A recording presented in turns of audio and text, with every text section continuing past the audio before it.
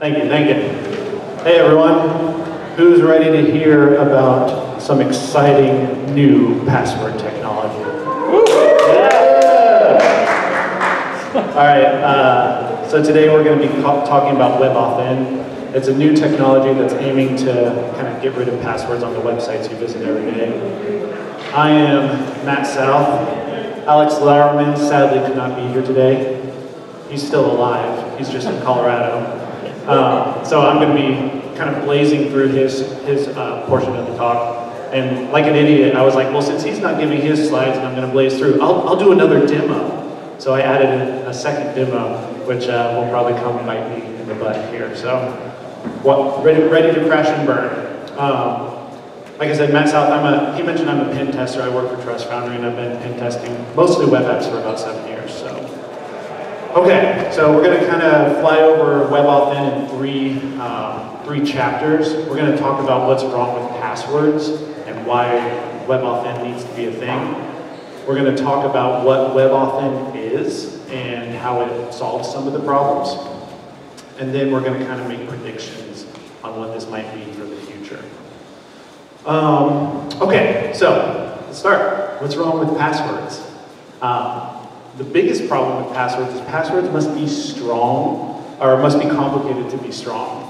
A lot of users pick weak passwords, but even if they do pick a strong password, it's going to be hard for them to remember it. It's going to take them more time to type it in to their site that they're visiting, and then there's time wasted for IT departments or whoever resetting their passwords when they forget these long, complicated passwords.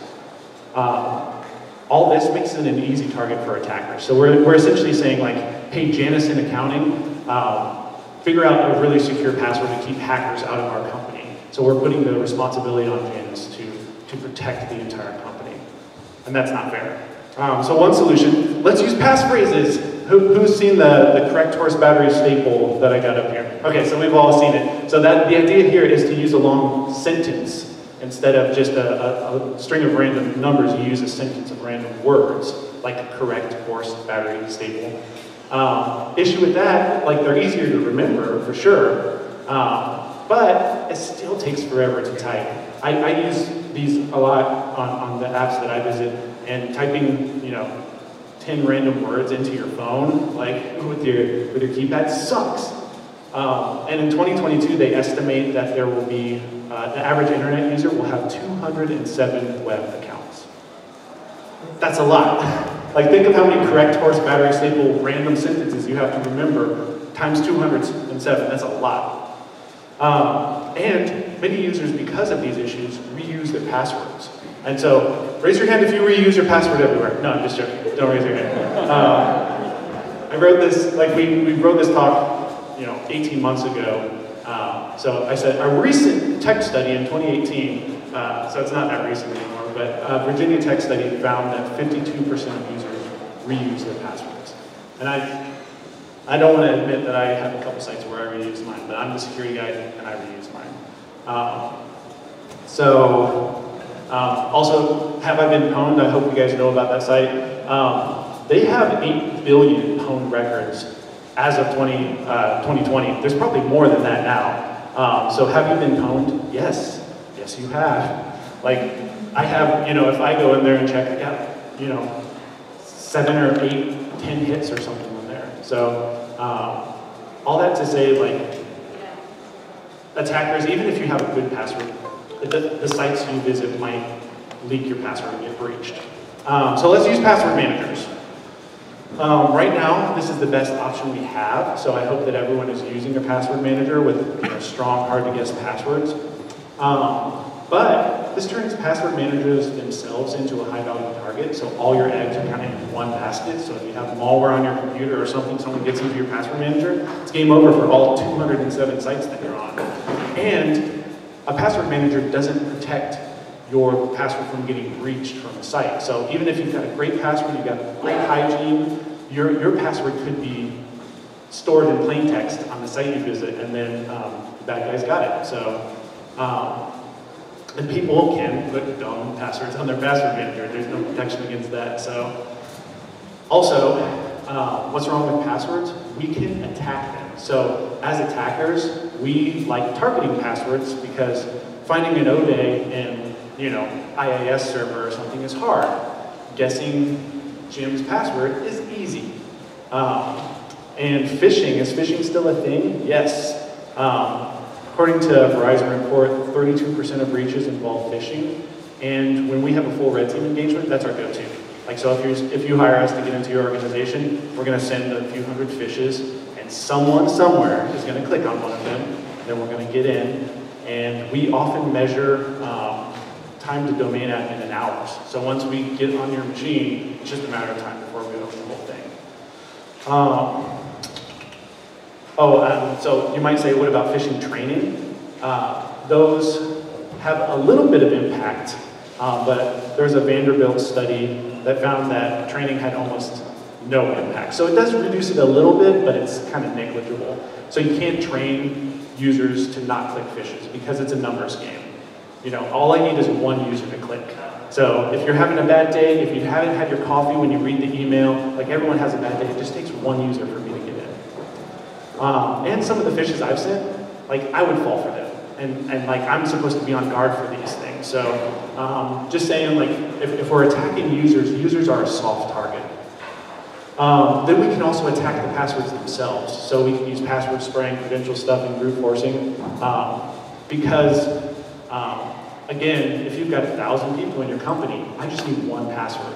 So someone somewhere might have winter 2021 exclamation point as a password, and then I get in. So that makes them an easy target. So what about MFA? So this is also good to enable. I'm not saying don't use MFA. Use MFA, please. Use password managers, please.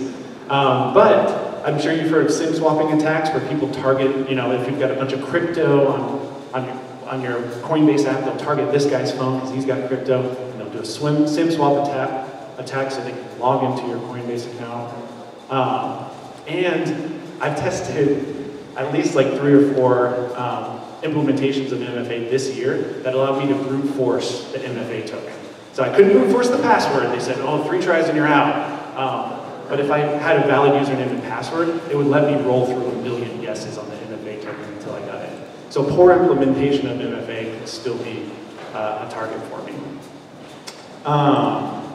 And like I said, MFA is not vulnerable, or not invulnerable to phishing attacks. So how would this look?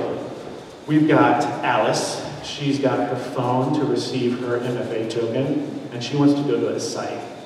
Well, me being the bad guy, I'm going to put a man-in-the-middle site in between her and her real site. I'm going to send her an email that says, hey, your Okta credential is bad. You need to update it, or whatever the email says.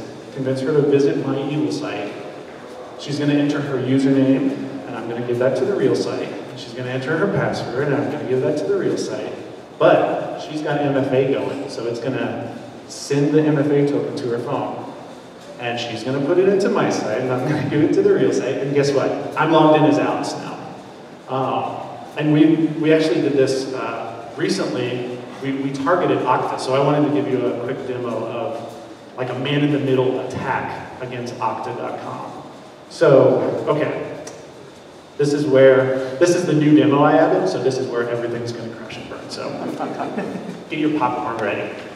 So I've got Okta, trustfoundry.okta.com. Also, you get to type one-handed when you're holding a microphone, so that's fun.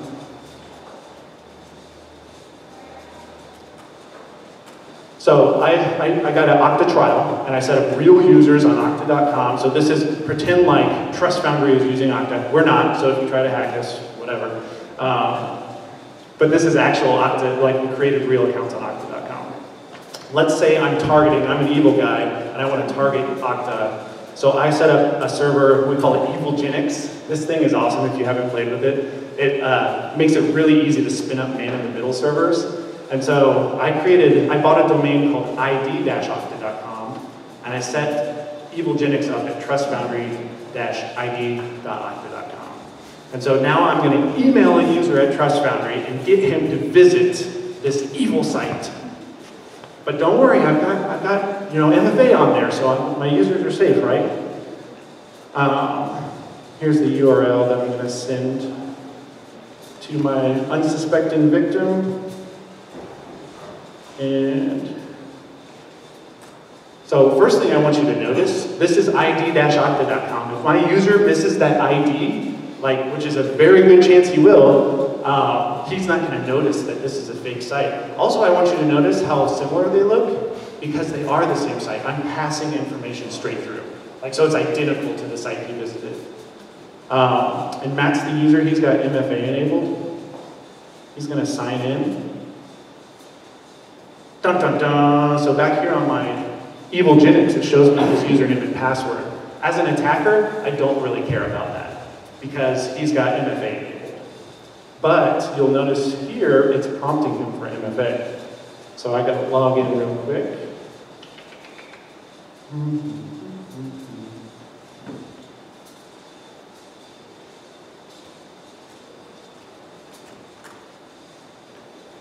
Nope. Don't worry. This is not the part where I crash and burn. So he's logged in with his MFA token, and that gets passed through my evil site to ID-Okta, or to the real Okta.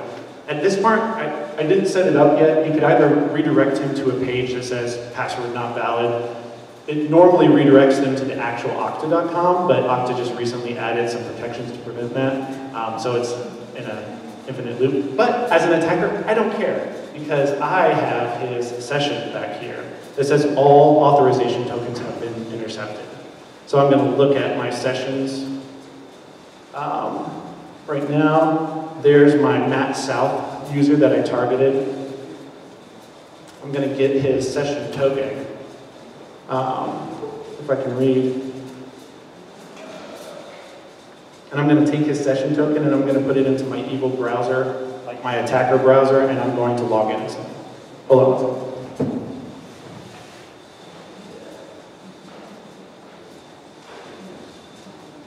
So I'm going to go to the real Okta.com, the trustfoundry.okta.com, and I'm going to try to, I'm an evil guy. I'm not, well, crap, I am logged in. Here, let me sign out.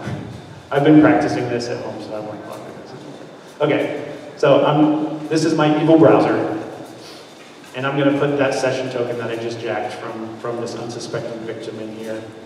So this is a cookie editor plugin for Chrome. I'm going to paste this session token. So this is what I'm actually after as an attacker. When I save it and refresh the page, I am that user. So evil guy stole your cookie, and now I'm into your Okta, and if you've got AWS in your Okta, or you've got Coinbase in your Okta, or whatever you got in your Okta, I've got all of your cookies. And so even with MFA, an attacker can still phish you and still get the goodies. Hey, I didn't crash and burn. Sure. That was the demo that kept me up last night. So, this is a quote from some fancy pants Microsoft guy, and essentially what he's saying is, with passwords, we put the onus of protecting your organization on the users. And users have bad days. Users can pick dumb passwords. Users are not security experts like us. So it can put your organization at risk. And we try to make it their fault. We're like, oh, that idiot didn't change their password, or that idiot did something wrong. They're people. We're asking people to protect organizations, and people can mess up. And even us as security guys, we make mistakes too. I fall for phishes, and I get tricked sometimes too. So, WebAuthn to the rescue. Dun, dun, dun, dun. WebAuthn uses public key exchange, public-private key exchange. Who knows everything there is to know about public-private key exchange and wants to explain it? Just joking, me either. So, public-private key exchange is complicated, but I want to bring Alice back. I want to do a little high-level refresher on why this is good and why we want it. So, Alice wants to SSH to Bob.com. But she's smart, and she knows how to use SSH keygen to generate herself a public and private key pair. So Alice, when she sets up an account on Bob.com, she's like, hey, Bob.com, this is my SSH public key. This contains no information about Alice. This contains no passwords, public keys you can give to anyone you want. But Bob.com can use this to validate signatures from Alice. So if they send Alice a challenge and she signs it with her private key, they can use the public key to say, Alice for sure signed this. So it's like a signature validation thing. So when Alice comes back later, she says, hey, I'm back. Bob.com is like, nice try, sign this and prove that you're Alice. And Alice says, okay, here's that challenge, I signed it. And Bob.com uses the public key to say, okay, cryptographically validated that you are who you said you are. And so this is awesome. This is way more protection than normal passwords. It's got increased security, but not everyone is walking around with public-private key pairs. Not everyone knows how to use SSH keygen to make those key pairs, or do they?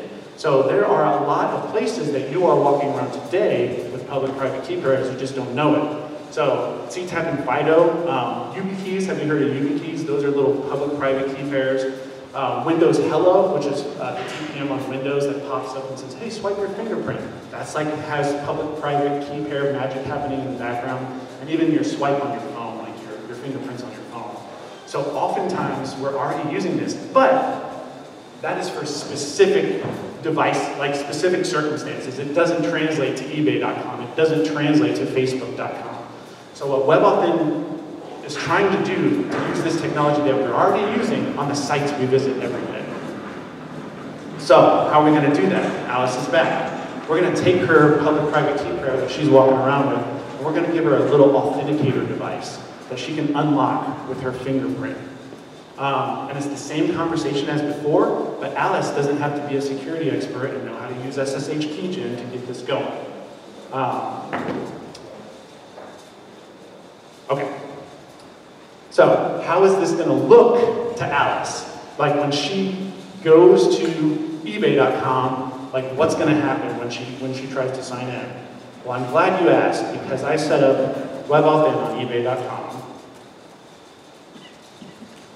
And so normally when you visit eBay.com, you have to open your password vault and you have to type in your 54-character password. I've set up WebAuthn here. I visited the site already. It's like, hey, Maddie McFaddy, welcome back. You want to sign in? I'm like, sure, I do want to sign in. And my TPM platform on Windows is like, hey, give me your fingerprint. I'm like, all right. Woo. Oh, wait. Woo. And that's it. Did I have to type a 52-character password? Did I have to do anything special? No. And this is more secure because it's a public-private key that just happened. So if an attacker is trying to attack that, he's trying to attack math and not my imagination or my creativity when it comes to making a password.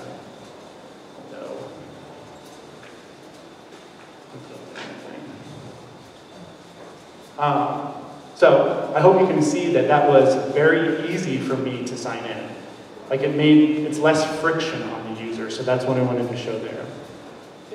Quick question, if there wasn't already a user cookie set, you would have had to put in your username? Yes. And then you would have... Yes, and it recognized that I had already visited. Traditionally, so the question was, if it didn't remember me, how would this look to the user? I would have to type in my username, and then it would say, okay, Matt, swipe your fingerprint.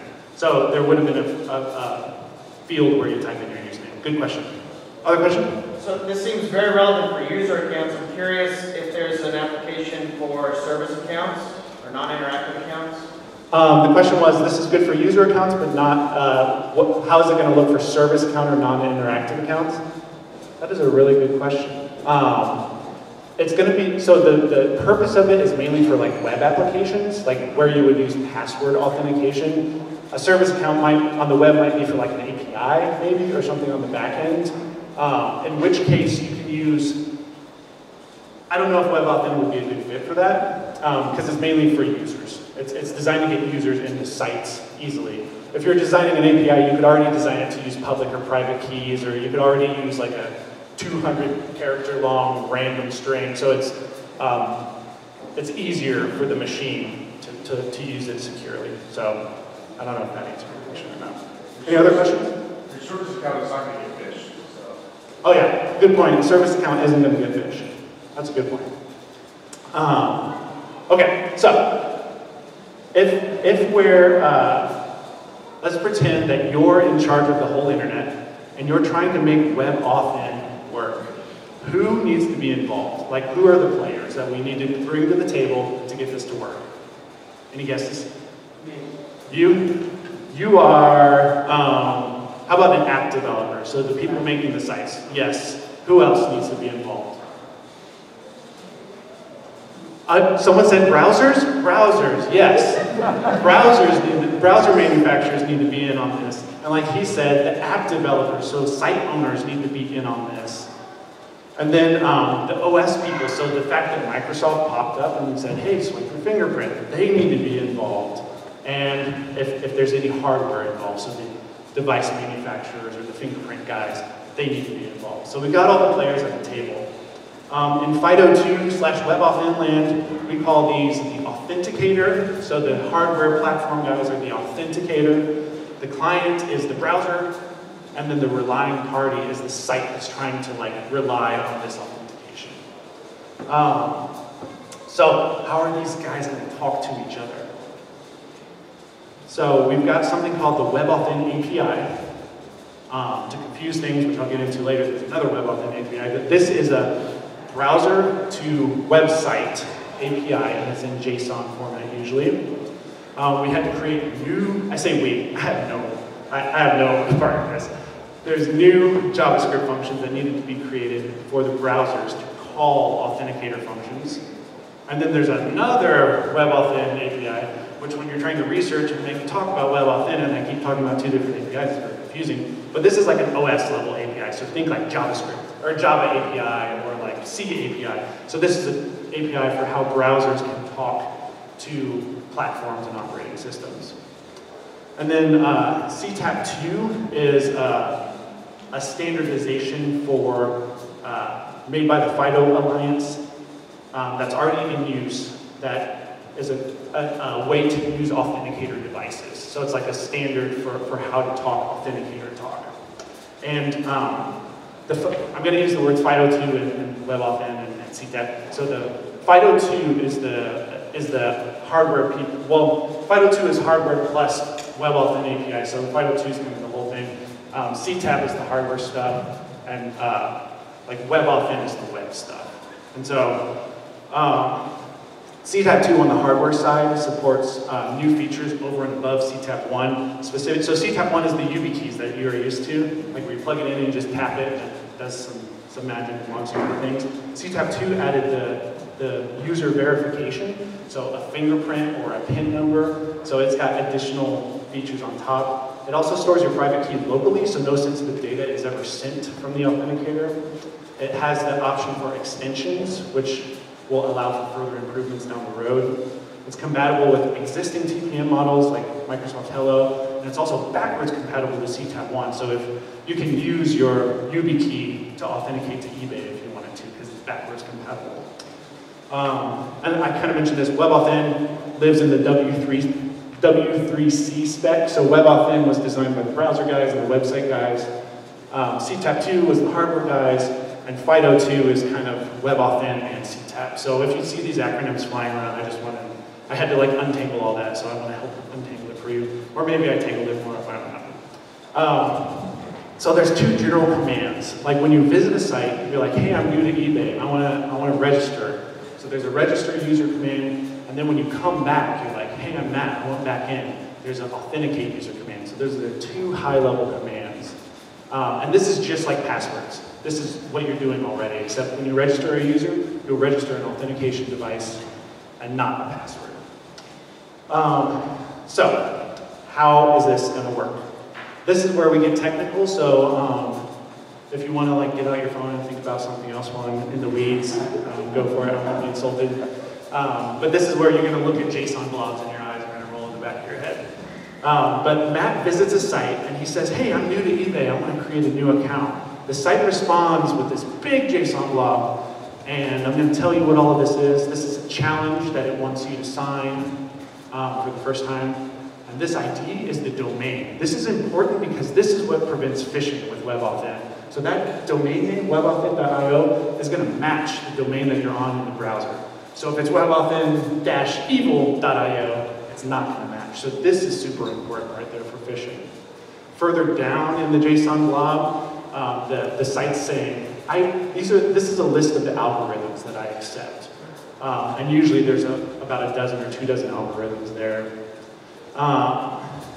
This authenticator selection, most sites aren't going to care about this stuff, but if you're like in a high security type situation, you can specify these are the type of authenticators that I will accept to authenticate to this site. Authentication attachment can be platform, cross-platform, or unspecified. The platform authenticator is like Microsoft Hello that you saw earlier. Cross-platform is like these like USB keys that you would plug into your device. And then unspecified means it'll take anything. Require a resident key. I think that's a setting to where it will remember your username, so you don't even have to type in a username. User verification, those options are preferred, discouraged, or required. And that user verification can take the form of a PIN number, or a fingerprint swipe, or like a face scan that somehow verifies the user before it unlocks the private keys. And this is an advancement over normal CTAP that I mentioned. Timeout down here is pretty self-explanatory. This is how long the authenticator, the relying party will wait for you to authenticate. And then this is extensions down here, where hopefully in the future people will be building out cool like additional features, but there's nothing there yet. And attestation, this one's confusing, so we'll talk about that later. It's later. What the heck is attestation? So a successful registration ceremony always returns an attestation object. When it confused me at first, because I understood as I was researching, attestation is a way to verify the device that you're using. So you can attest. So an example is all Samsung Galaxy 8 phones that were manufactured at a certain date at a certain facility, they have an attestation like certificate that you can verify. Like this is verifiably a Samsung 8 phone that was used to authenticate. So you can attest, like it's validating the validators. It's a verification of the authentication object. But what confused me, like I would always select none for attestation because as I was playing around, I didn't want attestation because that's for a high security type situation. Like if you're Department of Defense or something, you want only certain authenticators to authenticate to your site. So I was always selecting none as I was testing and playing around. But I kept seeing this attestation object coming back. I was like, no, I said no attestation. Come to find out, the attestation object is the public key that gets sent to the site when you're first signing up. So there's attestation object, which is different than the attestation option, just to confuse everyone. Hopefully that cleared it up, or hopefully it confused more. So that was when I register for an account. That was coming from the website. Now your browser has to do some work. So you said, hey, I'm a new user. What languages do you speak, site? And the site's like, I can do this. So now your client, your browser, calls navigator.credential.create. And also, when it's calling that, it matches up the origin from where you're talking to the credential that you're creating. And then this will start, when it calls navigator.credential.create, it's like, hey Windows, hey Mac, or whatever. Fire up your Windows Hello or your TPM or whatever to authenticate this user. So the user will get a little pop-up, they will swipe their fingerprint, and it's funny, when you swipe the fingerprint, they call it an authentication ceremony. So like every time I'm like doing this, I imagine like being in church or something like, I think they like ran out of words to call things. Like it's not a tap, it's not a swipe, it's not a click. Oh, what is it? We're out of stuff to call it. How about a ceremony? So authentication ceremony. So if, on the example I showed, when the user got a pop-up, the user scans their fingerprint and does the ceremony. Your browser says navigator.credential.create. I want to create a new credential. The OS gives the browser this information. So what is this information? The operating system creates a GUID for the new public-private key pair that it just generated. So it's like, here's this GUID. This is the attestation object that confuses everyone. But this is just the public key. So it's like, here's Alice's public key, and here's the GUID, here's what you're going to call this key, here's what the key is, and also here's a little information about the authenticator I used to create that key. So let's demo this. Another demo. I'm a glutton for pain. I have Burp Suite, which some of you are familiar with. This is a web HTTP proxy, so I can see the traffic and tell you what's going on. I'm going to go to WebAuthn.io. This is a site, I don't know who made it, but it is awesome, and you can play around with it. It's like a WebAuthn playground. You can probably go there on your phones now if you want. But it has two functions. It lets you create accounts and lets you log into accounts. There's nothing behind the login. It's just like to see WebAuthn happening. So I'm going to create a new user, Maddie McFadden. This attestation type and authenticator type and these advanced settings, these are normally set by the site that you would visit, so a user normally doesn't get to choose all this. Normally the site's like, here's what I'll talk. So we're going to leave these alone, but in the playground it lets you set all this stuff so that you can create a user with these settings. But normally the user wouldn't pick any of this stuff. The site speaks what it speaks. So I'm going to register a new user. Hold up, what just happened? So I got a pop-up, how did this happen? So I'm going to show you what it looks like in our HTTP proxy. Right here, my browser said, hey, I want to create a new user called Maddie McFadden. And the site responded with this. Let me make it a little bigger for you. Which is what I just described to you. So it says, here's a challenge. Here's the ID of the site that I want a new credential for. Here's the username. Here's the languages I speak as far as crypto languages. And here's the authenticator types that I'll accept.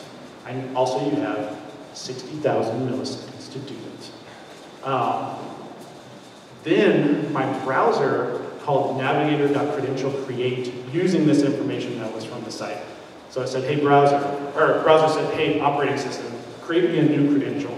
And that's when we got this pop-up. So navigator.credentialCreate, pop. This is saying, hey, this wants to create a new key. Swipe your fingerprint and we'll make a new key. So I'm going to swipe. I now have a new public-private key stored in my TPM, my Windows Hello. Sorry, there's one more thing that I want to show you.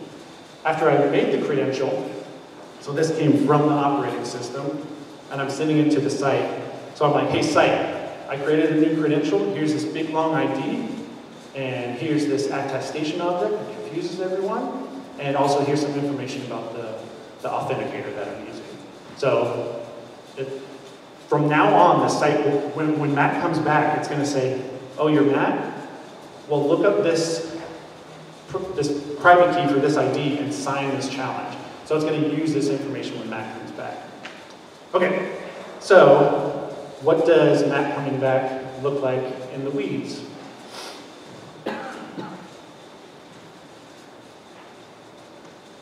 So Matt's back. He says, hey, I want back in, I created a credential. The server's going to say, okay, this is a shorter response because it doesn't have to say all the algorithm and all this other stuff. The server's going to say, okay, great, you're Matt. You should have this ID that you gave me. So look in your TPM for this ID when you register and sign this challenge using your private key to prove that you're Matt. And then my browser is going to say navigator.credentialGet instead of create. So it's going to say, give me this credential. And this will call the CTAP2 API from my operating system and pull the credential. And that's when I'll get that little pop-up to swipe my fingerprint. The operating system is going to give back to my browser this information, which it'll say, hey, that ID, I found it. For this ID, here's a cryptographic signature. So there's my signature that proves I'm Matt. You have the public key. Go ahead and validate that. I am who I say I am. And also, here's a little information about the authenticator I used. And so let's see that. So back here on WebAuthn.io, I created a Maddie McFadden account. I'm going to log in. Wait, what's going on? Let's see. So it says, get me Maddie McFadden. And it says, cool, Maddie McFadden has this challenge, or this is the challenge I wanted to sign. You guys cannot see that. It doesn't matter, it's all gibberish. It's like big, long characters that don't mean anything. And this is the domain that you're on. And here's the key ID that I want you to sign in with. So sign this challenge with this key. And then my browser called navigator.credentialGet popped up a thing for me. I'm going to swipe my fingerprint, and I'm in. And so what happened there? From my operating system, it said, okay, I found that ID. Here is the signature, so I signed your challenge, and also here's some information about the authenticator that I used. So the site said over here, signature verified, come on in, Maddie McFadden. So like it used the public key it already has to verify that signature on that challenge. Okay, we're done with the boring stuff. So you can come back to Earth. Come back to Earth. So I heard one talk on this. The speaker called WebAuthn as a unicorn. I was like, why are they calling it a unicorn? He said, for security for most things, as things get more secure, there's more friction for the user. So it's harder for the user. Think of like MFA tokens. Like you're like, oh crap, here's my phone. Like you gotta pull your phone out. And then you're like, which authenticator was that? Because I got like 6 on my phone now. And so like, there's more friction for the user. Imagine your front door with a lock that had like 6 locks. Like how long would that take you to get through? So more security usually means more friction. WebAuthn, on the other hand, is more secure than passwords and easier than passwords. So it's a unicorn. It makes it less friction for the user, but you're using public and private keys, so it's more secure. And it's phishing resistant. So here's some MFA options in order of increasing security. But like I showed with Alice, these can all be phished. Like if they're entered in out of band, they can accidentally be entered into a phishing site. These, on the other hand, are harder to phish. So there's YubiKeys and the WebAuthn biometric keys. And there's no, because of that ID, the browser's enforcing like, hey, you're not on okta.com. You're on id.okta.com. So the browser's enforcing the domain. So I can't trick anything here as an attacker. So I want to show you one last demo. This is the last one, I promise. I'm like addicted to demos today. Let's go back to that evil site that I set up. I think, let me close that. So I set up 2 users on okta.com. One user I set up with MFA, and you saw him log in, you saw him get phished. I set up a second user using WebAuthn. Traditionally on sites, WebAuthn is supposed to be like the primary authentication mechanism. Okta has it as an MFA option. So normally you wouldn't need a username and password, but Okta has it as like a second factor of authentication. But it's fine. I wanted to show you it in action. So I'm on evilokta.com. This is id-okta.com. And on my evilgenic site, it's like, oh, you got a new user coming in. So let me enter in his username and password. And it's like, oh, you got a security biometric thing happening. And on evilgenics, I got his username, I got his password, yes! But notice what it's saying here. It's like, hey, I'm looking for a key for id-okta.com. I don't got it. Plug in your YubiKey or wherever this thing is, because I don't have it. My Windows Hello, my TPM, does not have a key for id-okta.com. And there's no way for it to, like, unless I set up the user on id-okta.com, there's no key in there. So the only button I can press is cancel, and then Okta's like, you're not getting in. We actually had an engagement where we were doing this Okta phish, and the system admin or the CSO or whatever was like, hey, this WebAuthn technology, it'd be a good idea for everyone to get on this WebAuthn technology. And he did that 2 weeks before our penetration test. And I'm like, oh, okay, great. So he had all his users switch to WebAuthn before I tried to phish his organization. It was hilarious.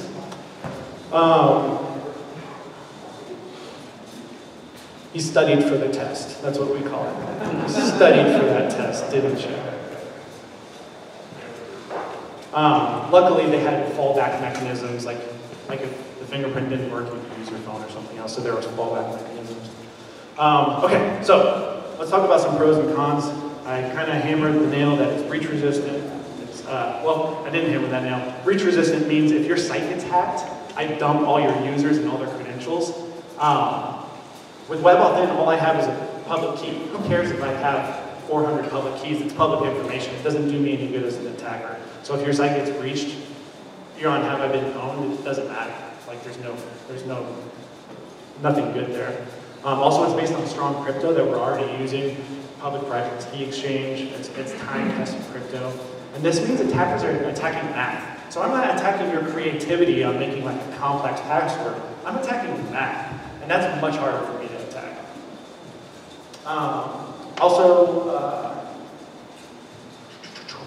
It's reverse compatible to FIDO1, so you can use YubiKeys and stuff with this. One word of caution though, if you are using YubiKeys, I would recommend, you know, if you switch to WebAuthn for all your accounts and you're just using a normal YubiKey, if you lose that, there's no user verification, there's no PIN. So if people get your YubiKey, they can get into all your videos. So I would recommend if you do switch over, even though it's reverse compatible, I would recommend getting like a FIDO2, like a WebAuthn device. All major browsers already support it. This is already, like your browser already has this ready to rock, your operating system already has this ready to rock, it's already here. Just a matter of the sites starting to support it and users switching over. And there's platform support, so Mac, iPhone, Windows, Android, they all support it. So cons, your device can be lost or stolen. Imagine you've got your laptop and your fingerprint scanner set up with all these sites, and then someone steals your laptop. You're up a creek. The official recommendation is that you register multiple authenticators. So ideally, 5 years from now, when we're all using WebAuthn, we'll have, our home laptop, our work laptop, and our phone, and one of these key authenticators all registered to your site. But that brings me to a second con because it's costly. These authenticators, these USB keys, cost about $40, give or take. Laptops have to be new enough to have a fingerprint scanner. $40 doesn't sound like a lot to us, but think of someone from a third world country or something. $40 can be a lot. And if you're saying you need 2 of them for each site you visit in case you lose one, that can be exclusive to some people. And I haven't heard anyone talking about this, but there could be legal implications, meaning under the 5th Amendment, you can't be compelled to share your password because it would be self-incriminating. But you can be compelled to share a fingerprint or some other biometric thing. So I'm not a lawyer. I have no idea what I'm talking about. But if all of your stuff is fingerprint enabled and you can just swipe in with a fingerprint, there may be a way for law enforcement to compel that access to that. So that's another thing to consider. What sucks for me is WebAuthn makes it harder for bad guys. So now I'm fighting crypto, like I said, instead of grandma's creativity. I'm not, there's no more hash passwords to dump, so when I get SQL injection, I'm like, yes, I got the whole database! Oh, it's all public keys. Who cares? So, and no more phishing. I showed you what happens when I try to phish, it just stops me. And so it's a very sad day in Hacker Town. So what does this mean for the future? I'm going to act like I'm like an industry expert or something to predict what this means for the future. Actually, I just stole these ideas from other people that are smarter than me. Normally, we phish a credential to get into your organization. And so phishing has been on the rise, especially as especially as cloud stuff is more and more popular. So I don't really care about getting onto your laptop. I really care about getting into your AWS or into your Okta or something like that. So phishing on the rise now, but if everyone switched to WebAuthn, I think malware could be on the rise. So people will be, okay, well everyone's got these authenticators, let's try to get on the machine and try to get in the middle of authentication in that way. And there's some barriers to widespread adoption, like I said, cost. And then as I was testing, I was RDP'd into my Windows, I was like, oh, you're in an RDP session, WebAuthn is not a thing, there's no USB device, so we're gonna have to figure out RDP and VDI type situations. Great potential for innovation and adoption. This is a disruptive technology. We all know passwords. We've been using passwords since the internet's been a thing. So I think there's a need for some disruption here. year, so I think it's going to take off. And there's potential, that, especially with the fact that they have it extensible. So like if you think of something cool that you can add to WebAuthn to improve it, there's space for it to be improved. I think that's everything. So I've got, I reached out to this company, WebAuthn, I think they're called, and I was like, hey, I'm giving this talk. Will you give me some keys and I'll throw them to people if they're brave enough to ask a question? And I don't get paid by these people, so I have no relationship with them. They were just being really chill and giving me keys. So if you got questions, go ahead and ask them. I think we already had a couple of people ask questions. Do you want a key? All right. Come up and grab a key if you already asked a question. But yeah, who's got other questions? Hit me.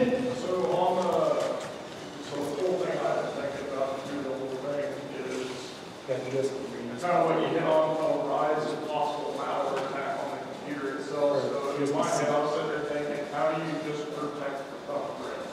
So how do you, the question is, how do you protect just the thumbprint, if that's what it is? Because my understanding is like once you can't change your thumbprint, right? So once it gets compromised, it does that digital signature no matter what you use for a PC. Does it use the same algorithm, so it generates the same number for your thumbprint no matter what? Good question. So his question is like, if I get compromised, I can't chop off my thumb and get a new thumb. What does that mean for WebAuthn?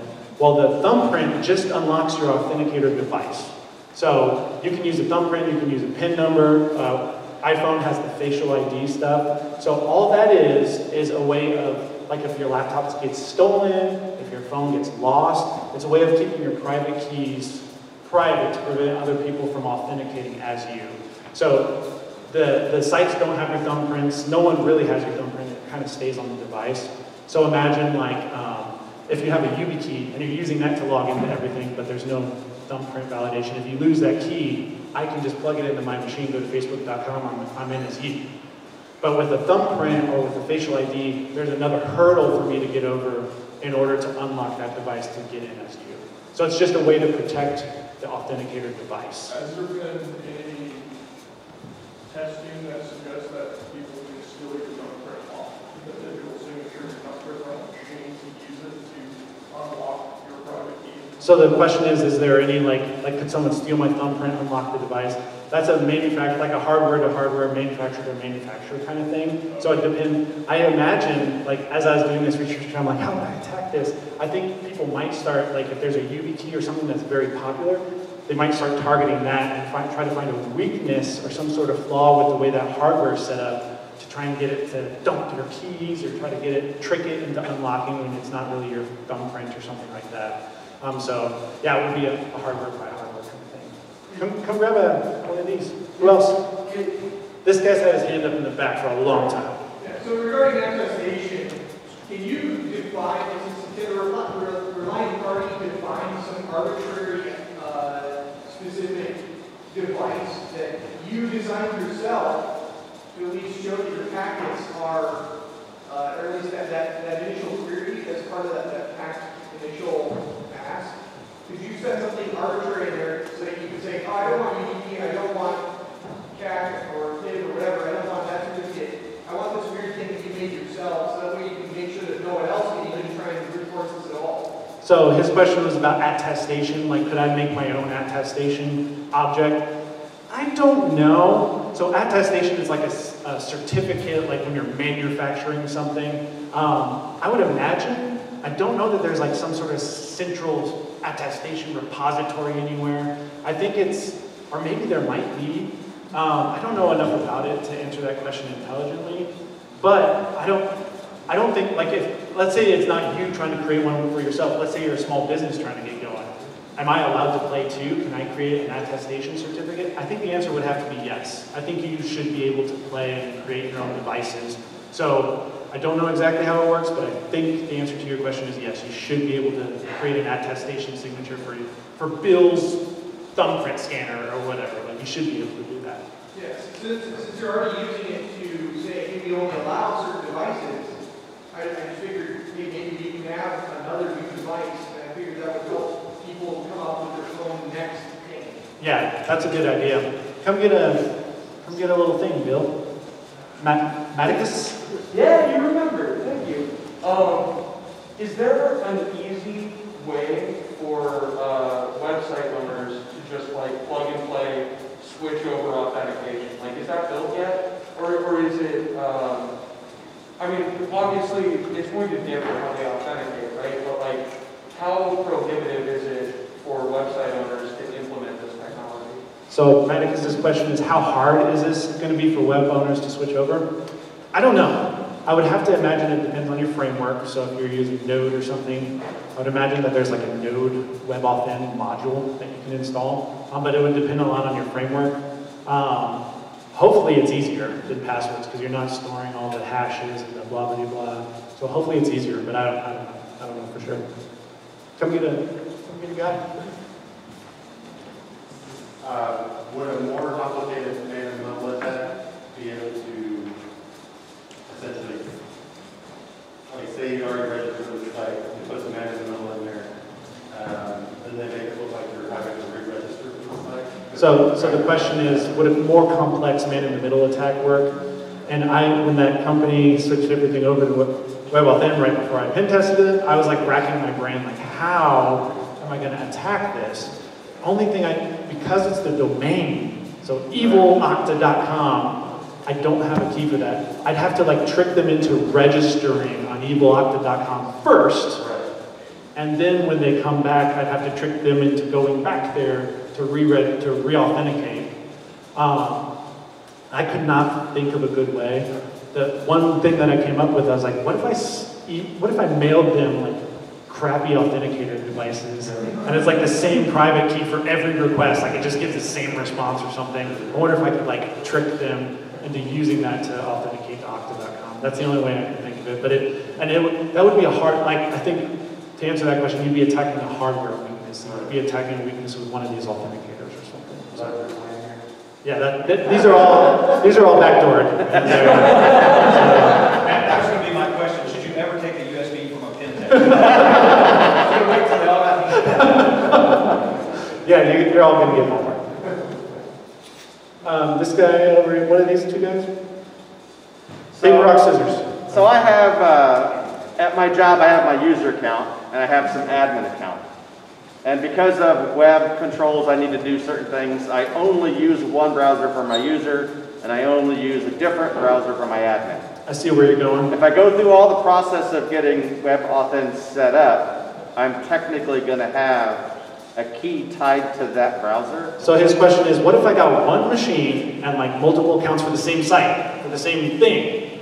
So like, if I've got an admin user and a regular user that I need to log into. Great question.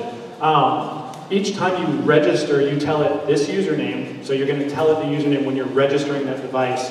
And each time you create a new key pair, it gives you a random ID. So when you come back in and say, okay, I'm not Matt, I'm admin, it's going to say, well, I have a key for admin, and this is the GUID, so give me that private like sign using that GUID. So it's perfectly fine to be able to do what you asked. Go ahead and get yourself a key. So, does the hardware part of this, not the WebAuthn part, or I guess sometimes the WebAuthn part, does that work with like signing to applications or like web apps that are not going through the browser, like maybe Steam? I can't think of any other ones. But so the question is using this with something that doesn't use a browser. Yes. That is a great question that I haven't thought about. It's designed again for like users using a browser to log into web apps, so it's like a web app user kind of thing. I don't think there would be anything that prohibits like Steam or some sort of thick client from using this technology, so it shouldn't be prohibitive. What I'm thinking is the standard that's like security people created and stuff. Like if Steam is doing their own, or like if I build an app, I'm an idiot. If I'm like, well, I gotta implement this WebAuthn stuff, like there might be it might be ripe for errors if I'm like doing it myself. So there might be problems there. But I think it could be done. I don't know. We got one left up there if you want to grab it. I'm out of keys, but if anyone else has any questions. People are like, I don't have questions now. What about you? Yeah, this is just like everything else. It's only as good as your like backup recovery process. So yeah. I assume because you'd have to Yeah. It's like loss of control, and then, totally failed. Yeah. Recovery process. So his question was, what about backup recovery stuff? And I think I had notes in here to talk about it in my slides, but I was nervous and I skipped over it. The recommendations are, you can, so the ideal recommendation is to have more than one authenticator, like I mentioned, which is, yeah. Do a normal forgot password type thing, like my dog ate my authenticator, and you can do a forgot password where they would email you a magic link. That's the second best. What I read time and time again was, do not fall back to passwords. Because if you're like, I forgot my authenticator, cool, what's your password? Then an attacker's just going to say, well, I forgot his authenticator too.